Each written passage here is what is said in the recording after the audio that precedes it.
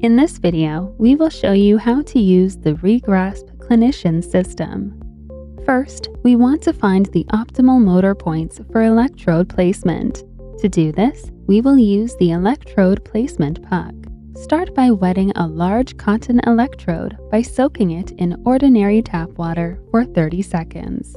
While waiting for the cotton electrode to be wetted, place the large gel electrode onto the back of the user's forearm near the bony part of the wrist. Snap the black lead onto the large gel electrode. This is referred to as the reference electrode. When the cotton electrode is wet, snap it onto the Electrode Placement Puck. You will need to make sure the ReGrasp stim is armed.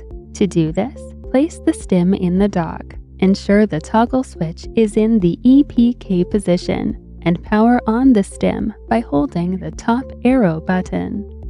Arm the stim by pressing the bolt button, which will turn the LED light yellow. Set the intensity to the puck by pressing the left and right arrow buttons on the stim. Starting at 10 is a good baseline, but the intensity can be adjusted to match patient tolerance and muscle response.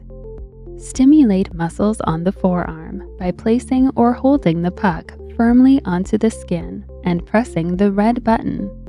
With the red button held, you can continuously provide stimulation while firmly moving the puck along the skin.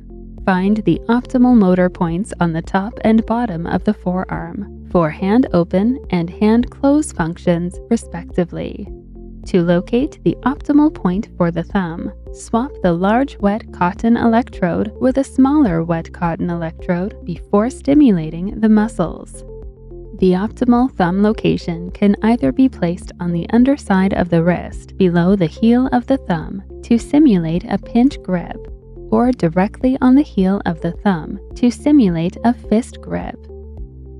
Draw an outline around the puck at each point using the provided marker pens, and note the stimulation intensity used to achieve each function. Next step, which will allow you to perform NMES therapy using the red electrode leads. To do so, flip the toggle switch to the RG position, peel off the adhesive to two large gel electrodes and place them on their respective marked motor points for hand open and hand closed that were found while using the EPK mode. Do the same for a small gel electrode and place it on the marked motor point for thumb. With the reference black electrode still attached, snap on the red electrode leads labeled O and C for hand open and hand close, T for thumb, respectively. Ensure the stim is turned on and armed, and navigate to the intensity setting on the main menu. Scroll through the 3 electrode channels using the left and right arrow buttons, and adjust the intensities to each channel using the up and down arrow buttons. Set each channel to the noted intensities that were found while using the EPK mode.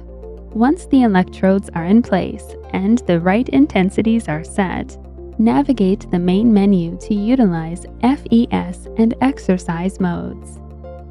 The exercise mode delivers therapeutic stimulation, automatically cycling between hand open and hand close stimulation for 20 minutes.